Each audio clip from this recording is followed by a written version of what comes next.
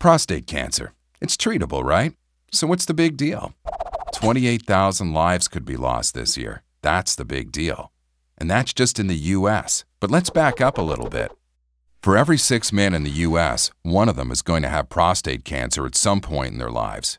When a man is diagnosed with prostate cancer, there's no way of knowing right away how serious the disease could become. And this year in the U.S. alone, it's estimated that almost 242,000 new cases of prostate cancer will be discovered. What does the number 242,000 even look like? It's huge. The Superdome in Louisiana can seat about 70,000 people. 242,000 is more than 3 Superdomes, filled with our fathers, sons, brothers, and uncles who will find out they have newly diagnosed prostate cancer this year. The thing is, many men with prostate cancer really don't feel comfortable talking about it. And what about the thousands of men who die every year from prostate cancer? Let's put that into perspective. People always say flying is a pretty safe way to travel, especially if you compare it to driving.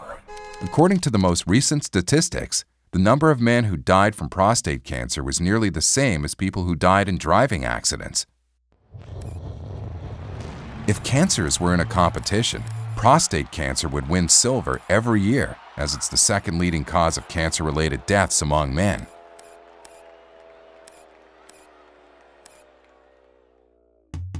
Here's some good news, though. If you take 10 men diagnosed with prostate cancer, 7 of them will have prostate cancer that doesn't come back after initial treatment. Unfortunately for the other 3 men, the cancer will come back and can be life-threatening.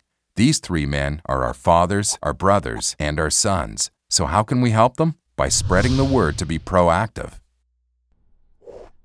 Here's how it works. A PSA, or prostate-specific antigen test, is a blood test used to try and measure prostate cancer activity. The lower the number, the better. When men are treated for prostate cancer, the PSA count usually goes down. But in about 30% of men, their disease will progress and their PSA counts may go back up. And here's what needs to happen. When that number starts rising or symptoms appear, these men and the people taking care of them need to talk to their doctor about their options. Ongoing research in advanced prostate cancer is leading to new treatment options for these men. Who should be talking about this? Everyone. Tell your dad, your brother, and your uncle, and encourage them to be proactive in talking to their doctor about prostate cancer. The word is spreading and has already made a difference. The more people you talk to about prostate cancer, the more men we might be able to help. Do your part to help thousands and share this video with friends and loved ones.